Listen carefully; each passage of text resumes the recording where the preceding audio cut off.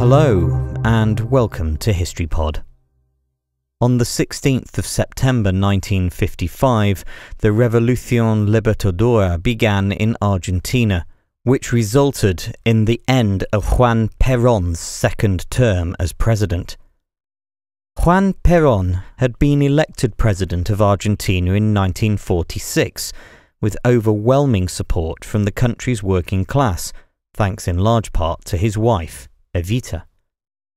Perón went on to win a second term, but before long the economy began to falter.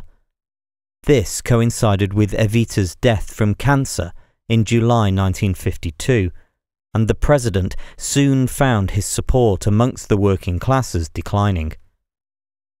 By 1955, the government had become increasingly repressive.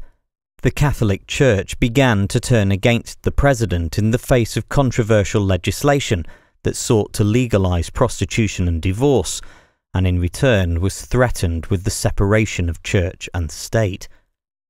Meanwhile, Perón lost the support of large swathes of the military. Just days after 100,000 people had joined a Corpus Christi procession that turned into an anti-Perón demonstration, 30 Navy and Air Force aeroplanes killed more than 300 people when they bombed the Plaza de Mayo and the Casa Rosada in Buenos Aires. Although this revolt was put down, tensions continued to mount.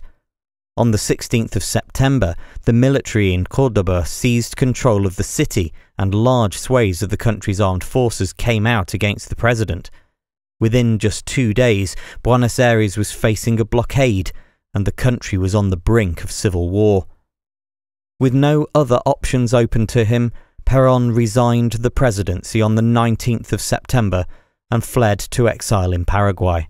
4 days later, General Eduardo Lunardi, one of the coup's leaders, became the provisional president after being greeted in Buenos Aires by the largest crowd in the city's history.